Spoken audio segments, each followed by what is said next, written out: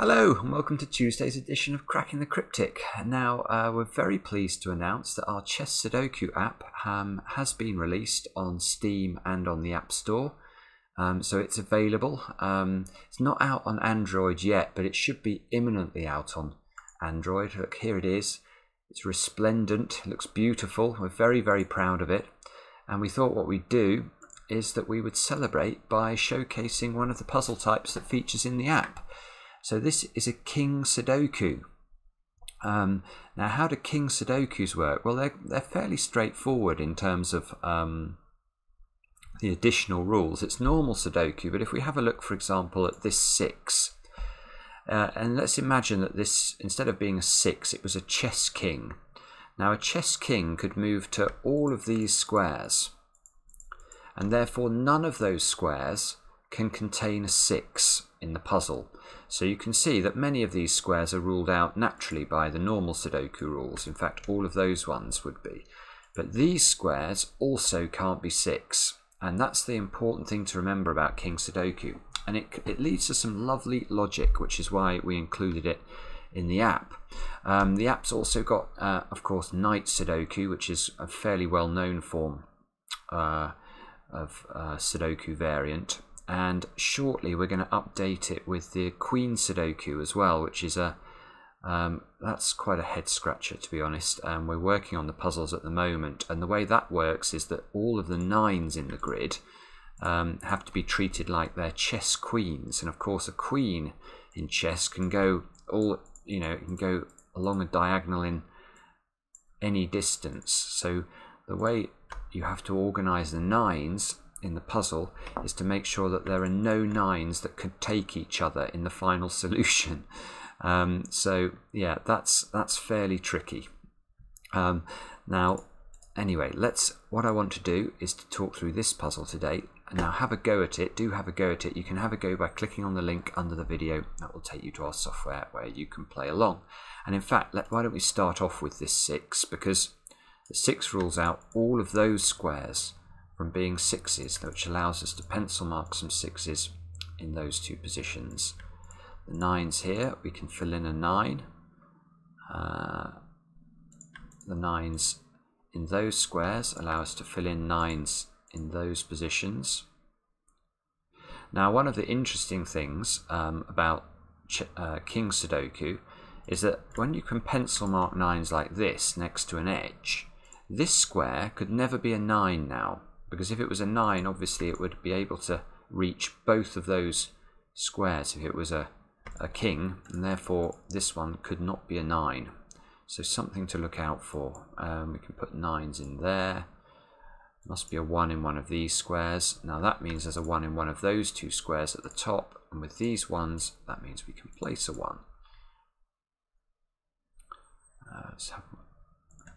Don't know how much further we'll be able to go with 1s at the moment, so let's move on to 2s. Now this 2 is surprisingly powerful, look, because it hits those 2. Combine it with that 2, and all 4 of those squares can't be 2 anymore. So we get a 2 up there, a 2 here, and a 2 here. This one can't be a 2 because of that 2, and this one can't be a 2 because of that 2. That allows us to place another 2 in the grid, and the final 2 on the right hand side. Let's move on to 3s. I'll put a 3 in the middle because of these 3s here.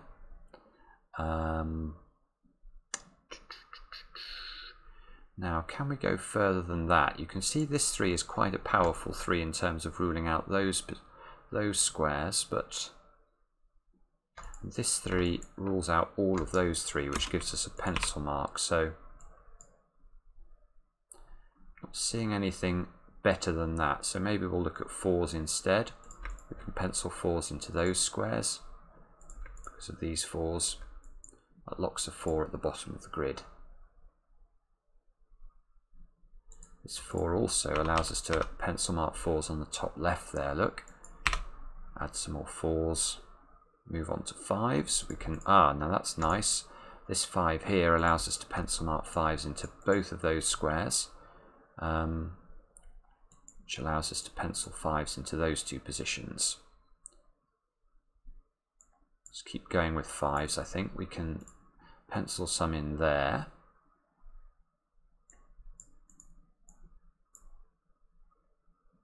Maybe 6s now. See, there is a possibility of a 6 in all 3 of those positions, but these 6s allow us to place a 6 in that square. These 6s now force a 6 into that square. Now that allows us, if we remember, we can now revisit these 3 squares, and now we've got this 6, we can pencil those in.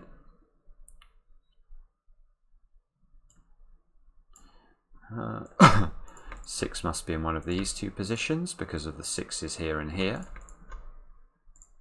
That gives us another 6. That unwinds this 6 now. Again, this is why we recommend pencil marks, or one of the reasons that we do.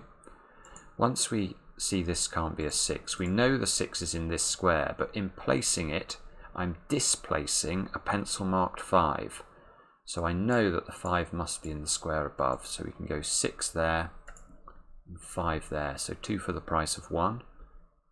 That's going to be nice because it locks a 5 into those 2 squares. Now this is another reason to use pencil marks. If you get 2 digits pencil marked into the same 2 squares of a 3x3 box, you know these are now a pair.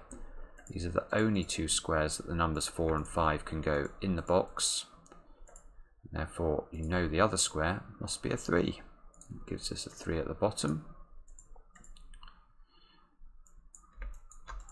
Must be a 3 in one of these squares. And a 3 here. Now look, we can now place the 3 in those 2 positions because of this 3. This 3 sees this square by the king's move. So we can place 3s there, there and there. That fixes the 3 at the bottom, look. We've got 1 and 8 to place in those 2 positions. When I do that, we have to remember with King Sudoku not only to scan upwards and downwards, but also to look at this square, and this square as well. So it's a bit more work for your eyes. Let's just check that now. So not seeing anything. We can put a 7 in there. So moving on from 6s, let's do that. Let's look at 7s now. This 7's rather nice because that locks a 7 out of those squares and these 2. So we can go 7, 5, 4, 7 over there, unwinding the pencil marks. This square now must be a 4. It's the only place a 4 can go in the block. That fixes an 8 here. And that gives us a 1. These 2 squares have got to be 8 and 9. Let's pencil that in. And these 2 squares have got to be 4 and 7, which is resolvable because of the 7 at the top. Which fixes the 4 at the top as well. That fixes the 7 and the 8. And that 8 gets us into the 8 and the 9. 8 here, 8 here, 1 here. Now the 1s, look, we can pencil mark 1s into those 2 squares. We remember we can't put 1 here because of the 1 that would be diagonally connected to it. 7 and 9 into those 2 squares is resolvable now because of the 7 at the bottom. And this 9 now rules powerfully over these 2 positions. We can place the 9 at the top, place the 4 next to it, finish off the 9 and the 5. If we look at where this 5 sees both of those squares. This 5 sees that one. So this is the 5, and that gives us the 1 and the 6 as well. Therefore we can place an 8 in the middle. Move over to this side, that's a 5, 5 and 4. I think we're going to be finished. Lovely finish though, look at this. So we have a 1 and an 8 pair, 1 and an 8 pair. Now ordinarily you'd say this was a broken Sudoku pattern because the 1s and 8s you couldn't disambiguate. Imagine there wasn't a knight's move constraint. We could have a 1 here and a 1 here, or we could have the 1 here and the 1 here. Nothing else disambiguates which way round would be the intended correct solution. But here, this little 8, look, sees this square. So this can't be an 8 and that allows us to know which is the correct order. So a nice puzzle. I hope you enjoyed it. We didn't try and make that too difficult today. What I might do if I get time later is to put up another video showcasing the knight's move constraints as well, so there'll be one of each type for you to play around with, and hopefully then you can have a look at the app, which features lots of these puzzles that we've created for you. And yeah, we'll be back soon with another edition of Cracking the Cryptic.